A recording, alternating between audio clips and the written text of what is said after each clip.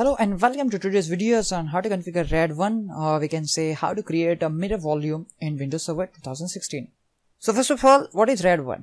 Generally, RAID 1 is also known as a disk mirroring. So this configuration is all about the data integrity, or we can say for fault tolerance. In RAID 1 setup, data is mirrored to the other drive. A full backup of everything is kept at the all times because the bit of data are simultaneously written to the different drives at the same time.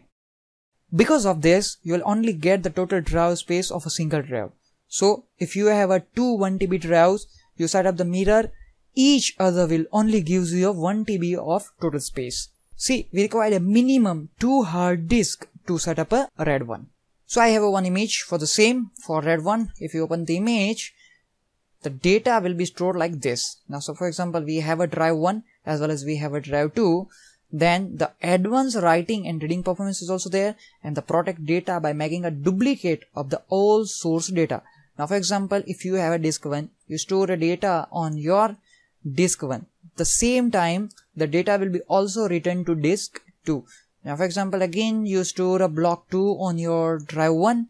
And at the same time, the same data will be copied to the drive 2. That means if one of your disk fail, now for example, if your disk drive 1 is failed, that time you have the same copy of all your data on your drive 2. So this is perhaps the most common real world uses when two disks are available. When one disk fails, the data is still 100% there and ready for the use. But the process of rebuilding the data array on the replacement drive can take a very long time to build up. Let's see the demonstration in the lab scenario. Let's come back to the disk management console. We have a disk 1 and disk 2, and let's create one mirror volume on disk 1. Let's select mirror, and here is a brief overview information about the mirror volume. A mirror volume duplicates your data on a 2 disk. Create a mirror volume if you want to keep 2 separate copies of all your information to prevent the data loss. Click on next. On disk 1, we are going to select 102400, and from disk 2, click on add. It will also take the same amount of size from the disk 2. Click on next, and let's specify M. Click on next, and volume name, let's specify mirrored. Select perform a quick format. Click on next and click on finish. And here we go. Now we have a mirrored volume. It's 100 GB from disk 1 and the same 100 GB from disk 2.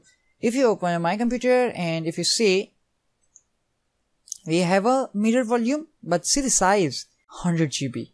But if we see the total size, it total consume 200 GB from disk 1 and disk 2.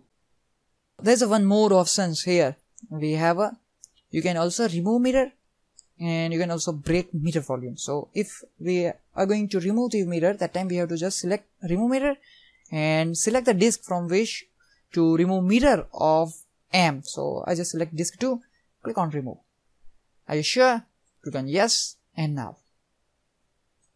now the mirror volume is considered as a normal simple volume. And let's just right click on its simple volume and select add mirror, select disk 2, click on add mirror,